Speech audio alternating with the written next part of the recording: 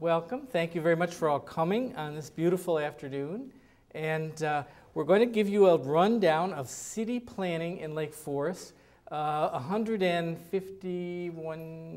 years of it, over 150 years of it, that's been going on. And Gail Hodges and I are going to take you on this romp through this history. Mine is going to be shorter because some of it is more familiar. It's the first 75 years, but I'm not going to do a minute a year, so don't worry. But reminding you of some things, and my things are simple. These are some extra handouts which I'm going to send around, which is the invitation, and because I'm going to talk about the city map, which everybody knows.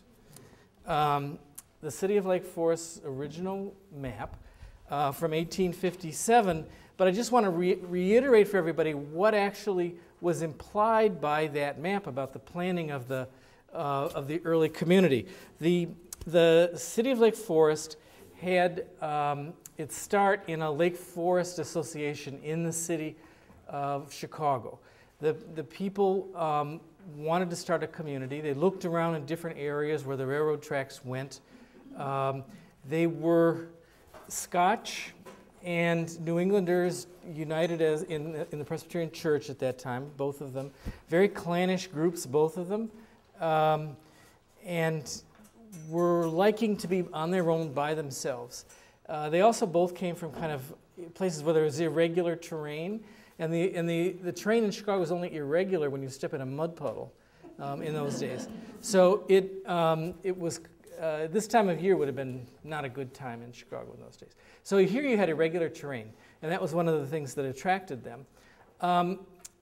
We don't know one of the most important parts of what it is. We know that the people were inclined in a certain direction to be very forward and moving things, but they actually registered their plan for the city of Lake Forest in July of 1857. F.L. Olmsted got his first gig at Central Park in September of 1857. So the landscape architect they chose here was a cemetery planner who'd been out east in Brooklyn at the Greenwood Cemetery there, made a major expansion there, and then gone to St. Louis. And the closest landscape architect was on that scale for a town scale was at St. Louis. He and so came to set up the plan here. Earlier plans, there was a somewhat similar plan outside of Cincinnati, which a lot of the Presbyterians, the New England Presbyterians, had roots in Cincinnati. And there had been a plan for a similar, but much smaller little thing, overlooking New York City in the Orange, New Jersey area on a high ridge. But nothing where it was planned as an entire town.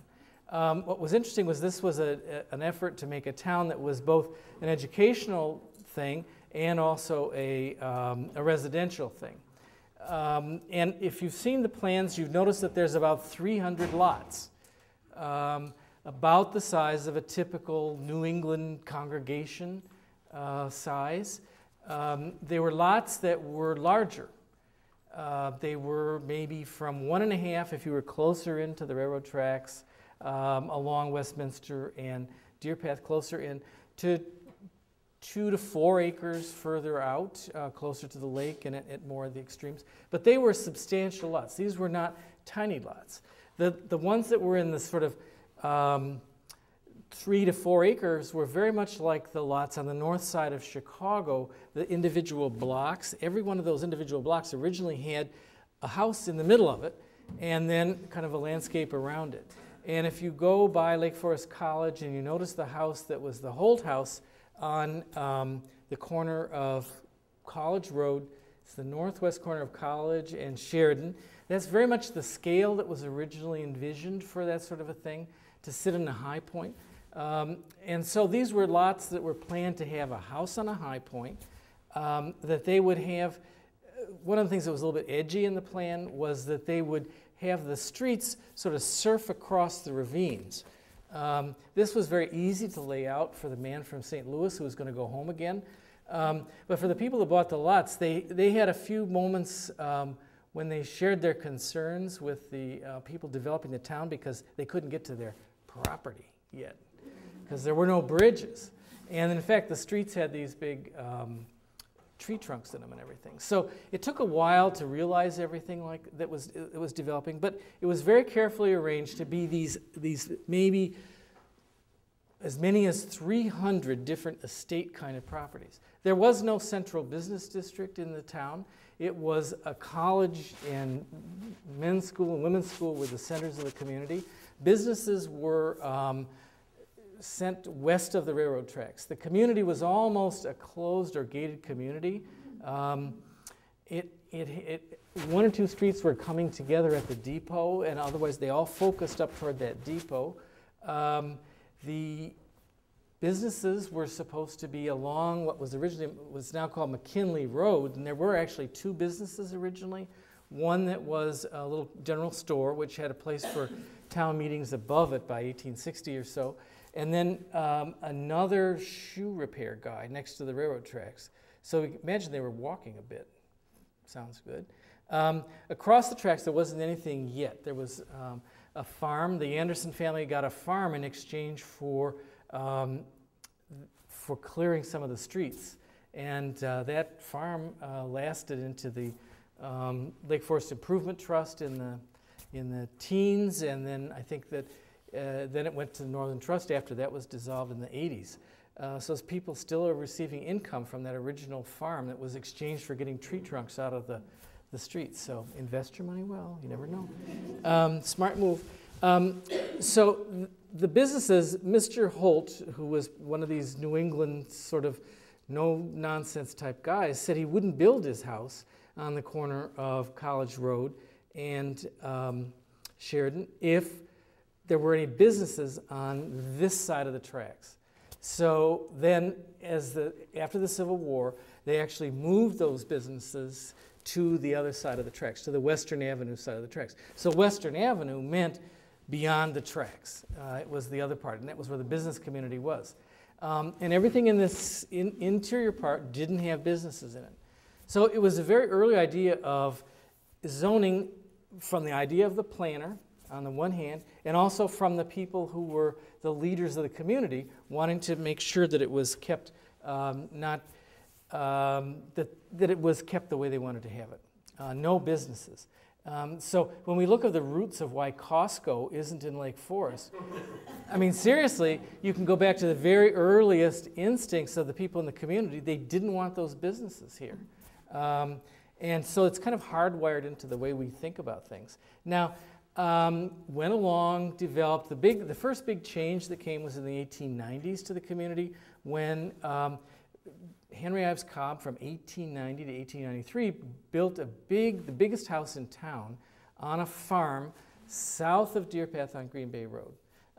Like a good advanced thinking architect, perhaps someone will want to buy this at some point. So a few years later, the Inwencia Club, golf had taken off big from 1892 to 93. They were actually playing over by the day school grounds in 1894, the Lake Forest Golf Club, renamed themselves Inwencia, took over that farm, brought some Scots guys from Old Tom Morris's shop in St. Andrews to then work on laying out the Inwencia grounds. The Foulis family, they were the people who originally did it. And the first pro had been trained as one of the people at Old Tom Morris's shop. So that changed things in the 1890s. Pretty soon there were estates creeping along Green Bay Road up and down. Cobb built the beginning ones of them, then Shaw later. This was a great, actually a sandbar, and what you had then, fox hunting get started, and they would fox hunt out west across the regions toward the Des Plaines River. And the farmers weren't always totally enamored of this process. So it became expedient to buy the farms from the farmers, and then you wouldn't have people complaining about running through their fields. So gradually then the town went out that way, and it developed. So you had the original development of the smaller estates that were maybe 3 or 4 acres in size, and then it leapfrogged over to Green Bay Road and west, and then you had bigger estates being developed by within the first 10 years of that.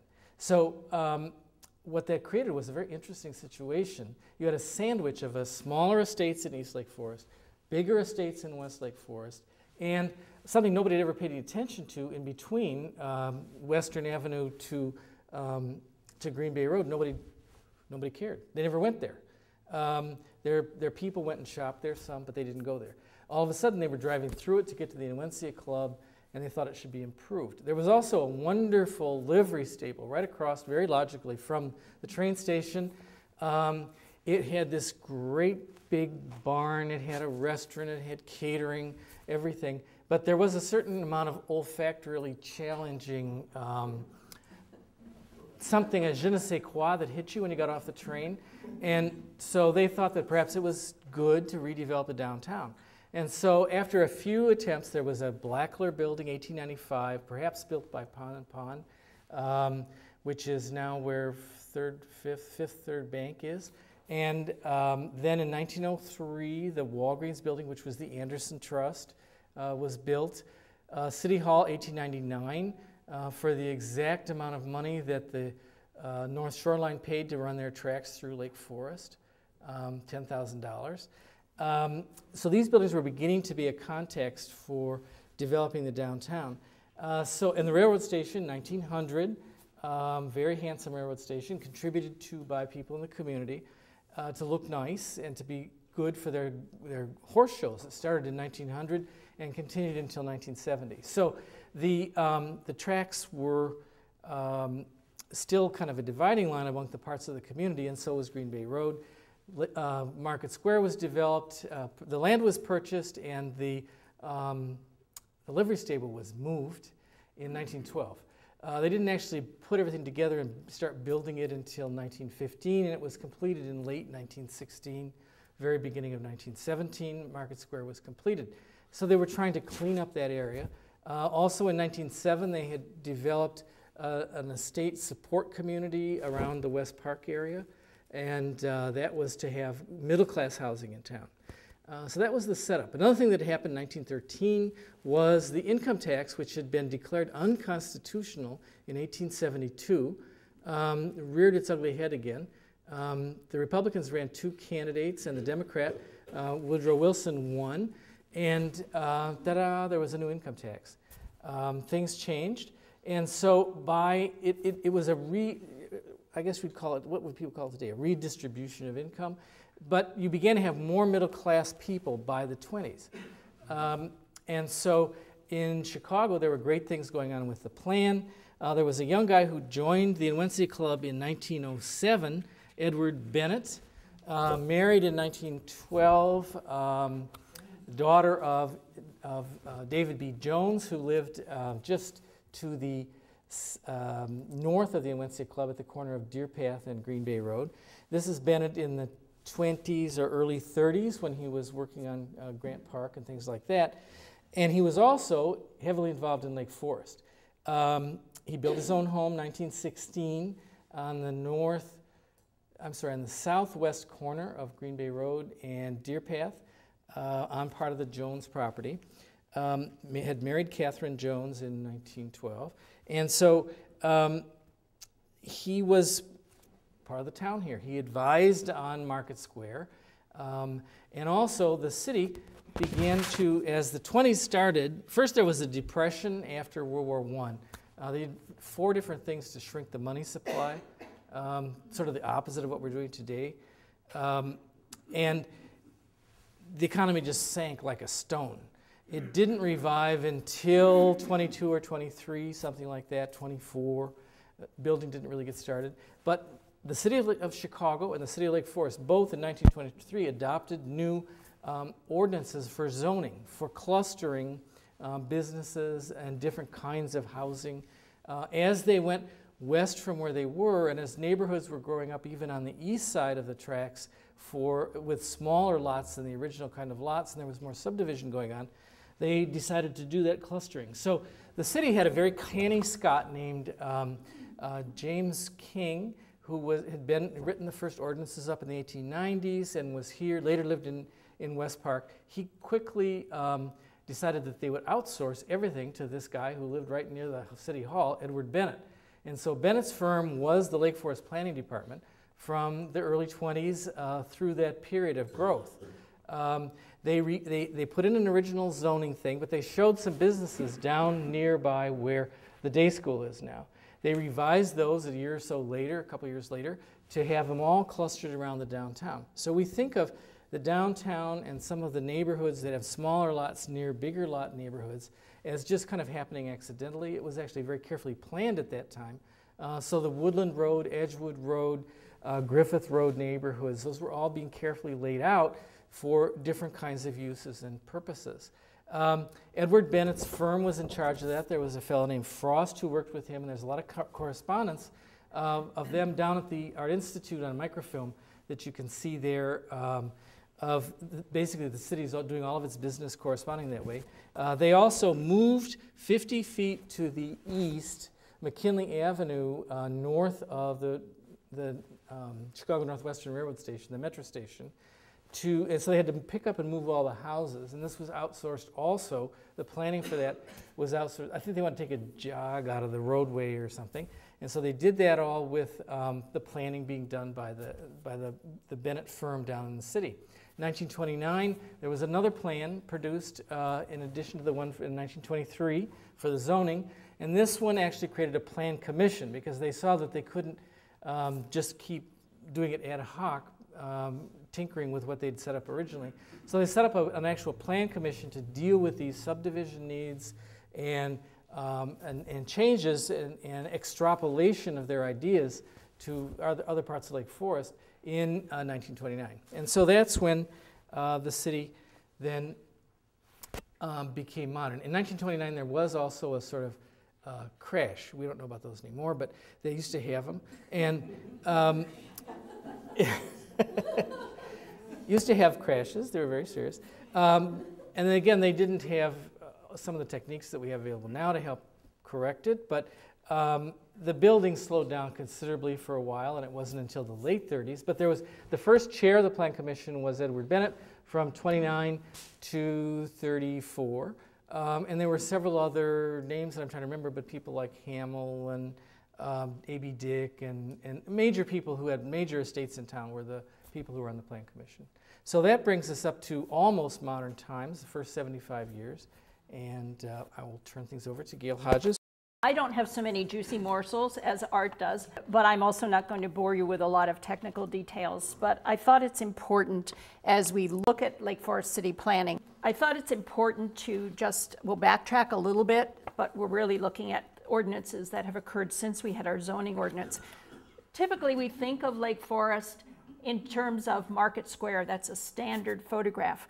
I chose this landscape, streetscape on Lake Road to emphasize the fact that all of our planning comes from that first landscape plan that Art talked about, and that everything we have done from that time, which earns us names such as the City in a Park or Tree City USA, comes from that landscape plan, from a dominance of landscape over the built environment. We are one of the earliest planned communities in the nation. We're looking at that little map again.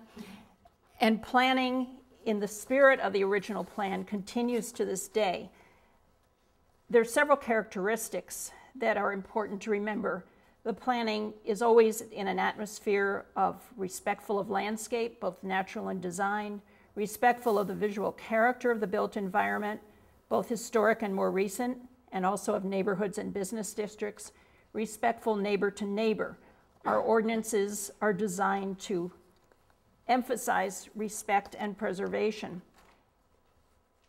Because since the beginning, Lake Forest has demonstrated a willingness to adopt innovative planning techniques to proactively shape its community. People in this community have cared enough about what was first here in the way of the land and later in the way of architectural gems to be able to make the extra special effort to preserve those and to not have an attitude of we're going to use up the land and fill it up with as much as we can, but we're going to treasure this very fragile atmosphere that we have of unique landscaping and unique architecture. What has made this a relatively seamless transition from the Hotchkiss landscape plan that the founders saw, or several that the founders commissioned, are several instances. And we're not going to go over every ordinance the city has, but basically the two major elements are the zoning code and the building code. Within the zoning code, the historic preservation ordinance, which we've only had in recent years, is critically important. Within the building code, there are several ordinances and guidelines that support that. Primarily, the Architecture and Design Review Ordinance, which established the Building Review Board. We have residential design guidelines that are specific and a wonderful asset for both our citizens and for our boards. We have a building scale and environment ordinance, which is designed to protect the balance between landscape and built environment, and a tree preservation and landscape ordinance, which really gets at what's important in our treasured landscape.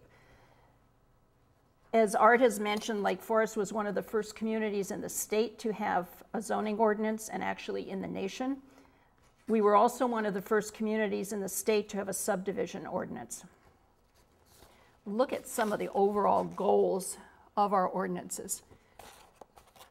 We want to achieve development that's consistent with the comprehensive plan, which is our overall plan for how we want the community to develop. We had our first comprehensive plan in 1955 in response to World War II development pressures. Lake Forest, in a way, not quite like a place like Charleston where they couldn't afford to do anything after the Civil War, but in a way because we were out further from the city, we had a little cushion after World War II. There was slow but steady growth in that period from, say, well, pre-World War II to about 1955, from about 1935. There was some subdivision of estates, but there was also just very quiet development. However, we have consistently revised the comprehensive plan. There was a major revision in 1978, and subsequently there have been more. The overall goals in all of this is to ensure development that preserves and enhances the economic value of Lake Forest. The preservation ordinance has several goals. Summarized here: to preserve and enhance the city's historic architectural and landscape resources, to encourage development that's respectful of the city's built and environmental heritage, to foster civic pride. There are not many places where, as recently, people would be asked to write in and say what I love about Lake Forest and have hundreds of responses. And also to ensure the future economic value of Lake Forest by protecting the city's uniqueness. The preservation ordinance is strengthened by several factors. We have 3 National Register districts here. That's the highest honor that can be given to a place of historic significance. We have 7 properties that are individually listed on the National Register, which again is the highest honor that can be achieved by a property of distinction on a national basis. And we have at this point over 25 designated landmarks. If you go to the city's website under the community development area, there are a number of wonderful resources there. And one thing that you can pick up if you look at the historic preservation ordinance is you can find out what all the designated landmarks are and where all these wonderful places are that are particular treasures in the community. There also, within the historic preservation ordinance, is something that is very important, and that is that there are general and specific standards for review of applications. Anyone with a property within the historic district comes before this board so that they can either get a certificate of appropriateness for what they propose or a certificate of hardship in case there's a special problem with their petition. That's different from the Building Review Board. Architectural and Design Review, which is the area where the Building Review Board is authorized, has a specific goal, and this is a direct quote from the ordinance. Each building in Lake Forest shall complement and improve upon the architectural heritage of the city. That reflects an attitude, it reflects a history that's very important here. The ordinance sets standards for the kinds of plans that people must submit to the city. It establishes the Building Review Board and what those members qualifications must be and what their authority is. And it also provides for architectural design review following specific standards. The Building Review Board reviews petitions that require exceptions for residential and business petitions, as well as matters such as landscaping and signage and lighting. So there's a very large agenda there. They used to consider historic properties also, but since we now have the Preservation Commission, those properties are no longer there. And what comes before the Building Review Board are those petitions that require exceptions. Residential design guidelines, I encourage you to go to the city's website and find this document. There is so much here about the history of Lake Forest, about the character of our neighborhoods, about the character of the architecture that is here, and lots of wonderful information. Just as a resource for yourself, or if you're interested in history, I would encourage you to go there. The city staff has done a remarkable and very, very thorough job of putting this together, and I think it's a terrific resource for our city. This is the basic resource document for any petitions coming before the Building Review Board or before the Historical Preservation Commission. It defines the character of our neighborhoods, the history and development of Lake Forest, and it sets as its goal that open space, low density, and careful comprehensive planning are to continue to be important to the city and its residents. Also, if you're interested, on the city's website, which is cityoflakeforest.com, you can find maps that show all of our zoning, maps that show the locations of all our local landmarks. So if you're interested in this kind of thing, it's again a wonderful resource for your own use. The building scale and environmental ordinance came about in the late 1980s when it became apparent that land prices, which had escalated, were driving a trend to build larger and larger houses to justify the land cost. As a result, houses that were disproportionately large in relation to the land provided began to overwhelm neighborhoods, began to overwhelm the natural environment in Lake Forest. I was lucky or unfortunate to be on the Building Review Board at that time. And I can remember in the beginning it was very, very hard because we had to keep saying no again and again and again. And it's, I think, reflective of the fact that Lake Forest is willing to take innovative and bold and quite courageous steps sometimes within the law and respectful of people's property rights to ensure that the very fragile place that we have here can continue to be as it has been and yet be enhanced going forward in the future. I put the tree ordinance in here just so people understand a little bit about it if you don't know. It basically has the goals as specified here. We're trying to preserve the wooded streetscapes of the community, provide for a high level of tree preservation during development and redevelopment. You see all of those orange construction fences around whenever anything is happening. The city defines the area that has to be protected on a property that's under construction, and that's what all those are about. And also there is protection for our ravines and bluffs and conservation easements within the community. That makes a huge difference in how the community continues to be a city and a park. It's very interesting. I don't know how many of you ever go on the Google Maps site, but if you hone in on properties in Lake Forest, for the most part, you can't see the houses because of the trees. And you go to other places and you see cookie cutter subdivisions and almost no trees and whatever. It's very, very illuminating. Those basically are the key ordinances that have kept all of what Art talked about in the beginning together going forward. And it really is, this is picked up from something else on the city's website. This was done at the turn of the last century, and it was essentially a little ad for coming to Lake Forest. And it said, never has, nature has layered a world of beauty here. Persons who have traveled the world over are charmed with Lake Forest. No place near Chicago presents so many and great encouragements to parents for the education of their children or for a delightful home. Come see the place, only 1 hour from Chicago. On the train, of course. But today, that's what we have here. For over 150 years, I think, or thereabouts, we've been at the forefront of exemplary city planning. Foresight and innovative thinking have helped ensure the sustainability of the very fragile uniqueness of our community and the sustainability of the economic value that's supported by this planning.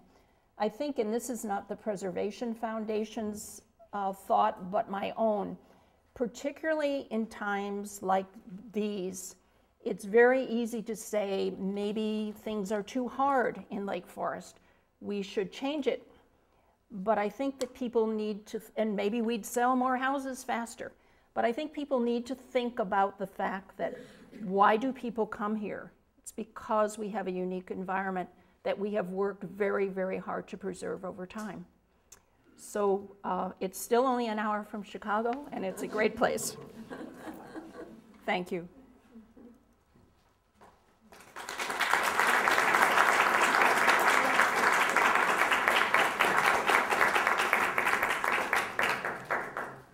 I think Art or I could take questions if you have any, or you may want to talk among yourselves.